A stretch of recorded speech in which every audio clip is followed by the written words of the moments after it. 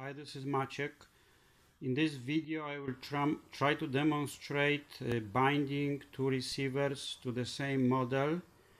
I have two receivers, each one is GR-12L.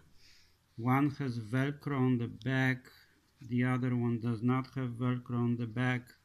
That's how we will distinguish between these two receivers. I have a power source connected to a switch, and then from the switch it goes to channel 6 of the receiver. Here is my transmitter. RX1 and RX2 are off. Also the transmitter is also in the off state right here. So now I will go back to my receiver. I will turn the switch so I have power. Now I will press and hold this button until the light goes off. And now I'm hitting off here.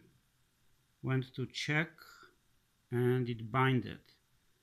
Now what I will do is I will pause this video and I will connect the other receiver and we will try to bind the other receiver.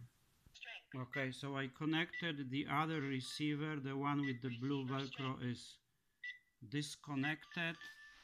My transmitter of course is complaining. I have to hit off here, go back and turn RF off.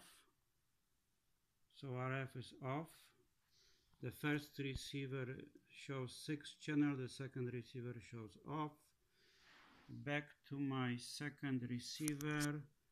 I'm gonna turn the switch on, the power switch. I'm gonna press